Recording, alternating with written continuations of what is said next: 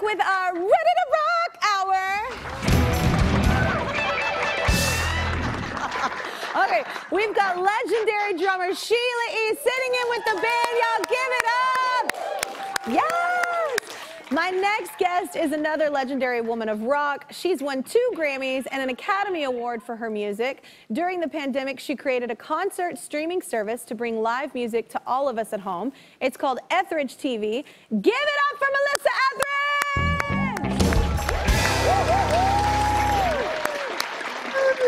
What's up? I love your rock and roll room, your whole vibe right now.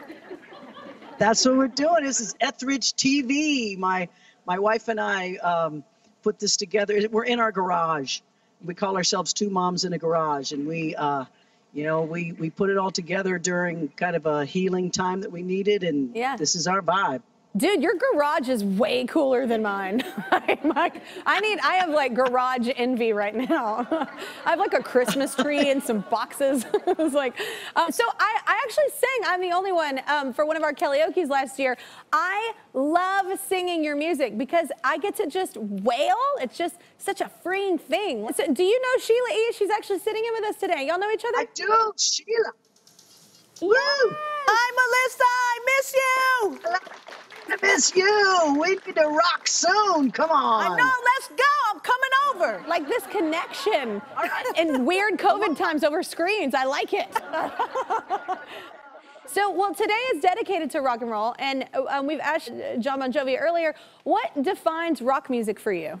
Well, to me, rock and roll has always been the music that we aren't supposed to listen to as youth. You know, it started with being, it's very sexual in nature. It's about the taboos, and it's about breaking the social norms. And it's if you watch how rock and roll sort of changed over time, and we sort of changed over time. Now, I consider your hip hop and rap sort of rock and roll now because it's the music that you don't want your kids to listen to, Yeah.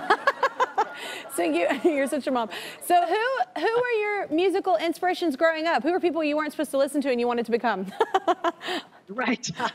Well, Bruce Springsteen, Bruce Springsteen was, he just seemed to have the answers for me as far as rock and roll, was going. I probably ended up somewhere between Janis Joplin and Bruce Springsteen, Oh my God, I remember that time. I think it was on the Grammys and you covered Piece of My Heart.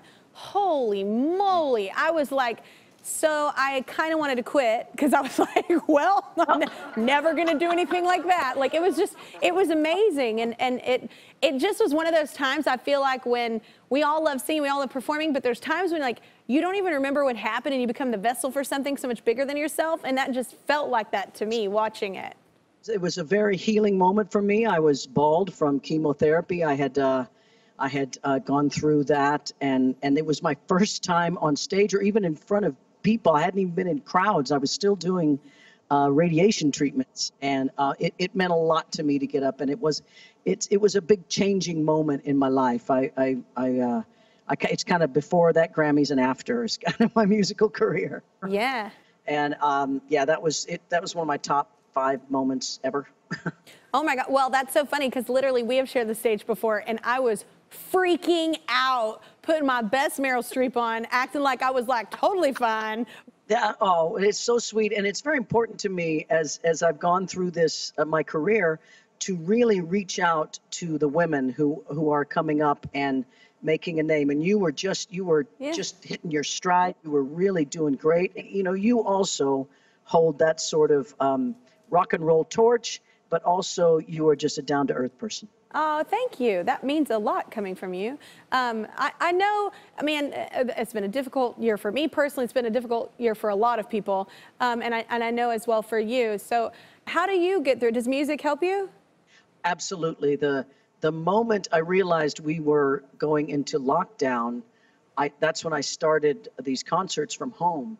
And I started them, first we were just in our office back there with that, like one little camera, my phone, and going on Facebook. Do that every day. And I would have gone longer, but my son passed away, lost him to opioid addiction in May. And that was when my wife and I decided we're going to come out here to our garage. We're going to build a studio that we can stream in, like a real studio, and we created Etheridge TV, where 3 nights a week, Tuesdays, Thursdays, Saturdays, I do music. I just finished a show, a cover show about Stevie Wonder, you know, and it's a subscription service. You go Melissa Etheridge TV, etheridgetv.com, subscribe, $50 a month. You get 25 shows or whatever. Yeah, wow. 25 shows. That's it. That's a lot. Like, you're working hard. Yeah. That's a lot of work. Absolutely. You know what? It keeps me sane. It keeps me out of trouble. And I'm playing music, and I'm actually getting better. I've got, you know, guitars and pianos and everything in here. I love that you just said you're getting better, and you're a legend. I'm getting better. It's important. It's important to keep learning. And boy, I learned all about streaming and cameras and everything. No, of course, of course. Well, we have a young girl aspiring to achieve everything you have. She is remarkable. I mean, she's super talented. So I was wondering, will you help us surprise her? Absolutely. Okay, awesome, awesome. Okay, well, we're going to take you off Skype for a bit so she doesn't know you're here. Then we're going to bring you back right at the right moment, all right? Gotcha. I'll be right here. All right, all right.